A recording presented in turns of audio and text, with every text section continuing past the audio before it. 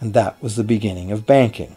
The banker paid a low interest rate on deposits of other people's money that he then loaned out at a higher interest. The difference covered the bank's cost of operation and its profit.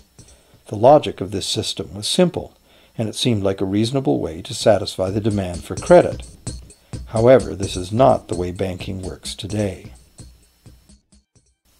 Our goldsmith banker was not content with the income remaining after sharing the interest earnings with his depositors, and the demand for credit was growing fast as Europeans spread out across the world.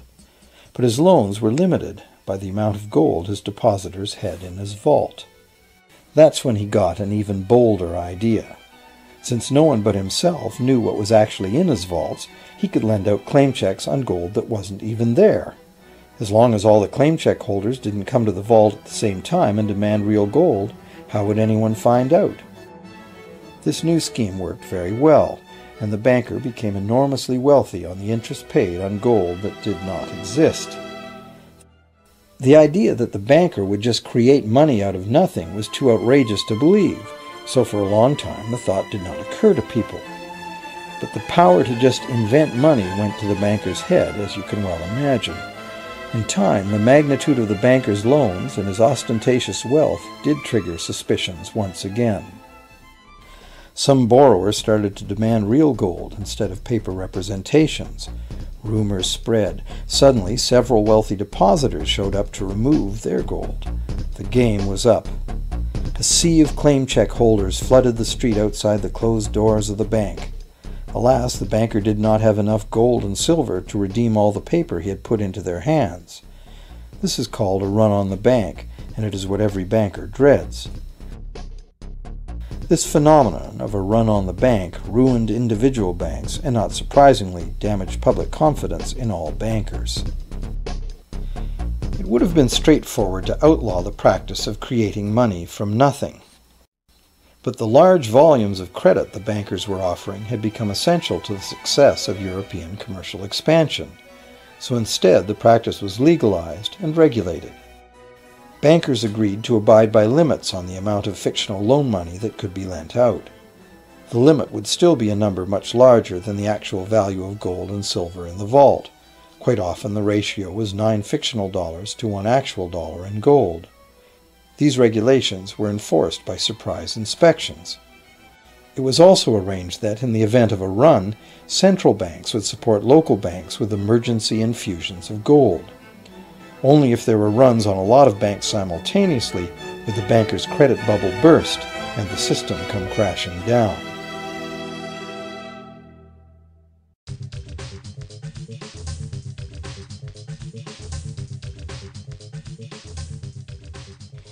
Over the years, the fractional reserve system and its integrated network of banks backed by a central bank has become the dominant money system of the world.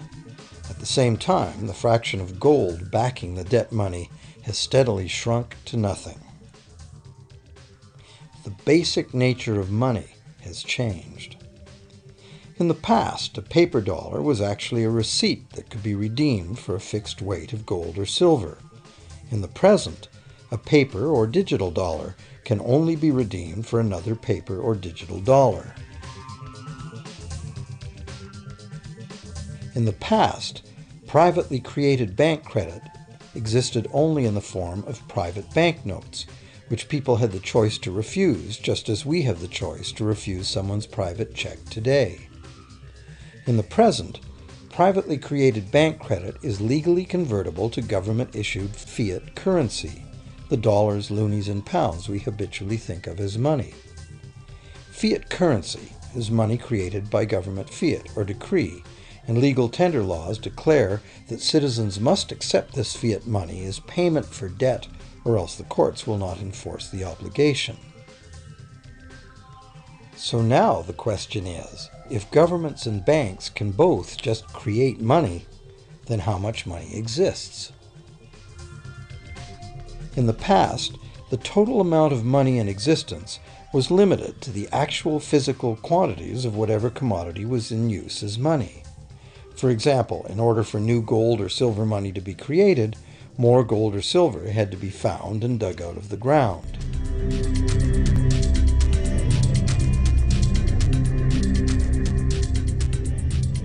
And that's not all. Banks create only the amount of the principal. They don't create the money to pay the interest. Where is that supposed to come from? The only place borrowers can go to obtain the money to pay interest is the general economy's overall money supply. But almost all that overall money supply has been created exactly the same way, as bank credit that has to be paid back with more than was created. So everywhere there are other borrowers in the same situation, frantically trying to obtain the money they need to pay back both principal and interest from a total money pool which contains only principal.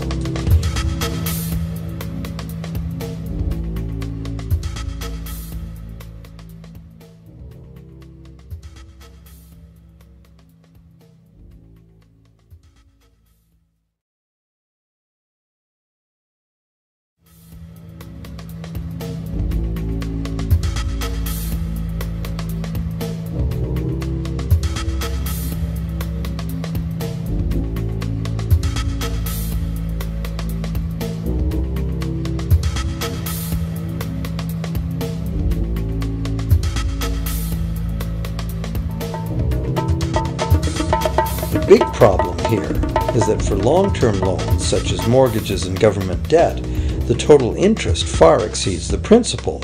So unless a lot of extra money is created to pay the interest, it means a very high proportion of foreclosures and a non-functioning economy.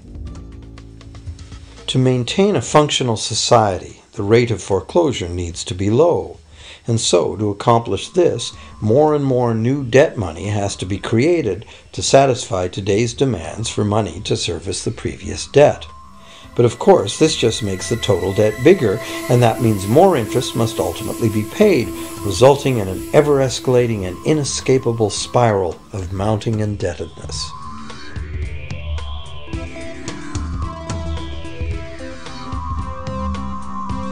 It is only the time lag between money's creation as new loans and its repayment that keeps the overall shortage of money from catching up and bankrupting the entire system.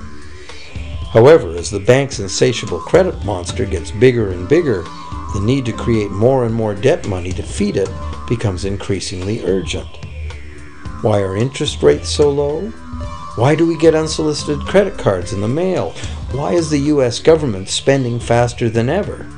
Could it be to stave off collapse of the entire monetary system? A rational person has to ask, can this really go on forever? Isn't a collapse inevitable?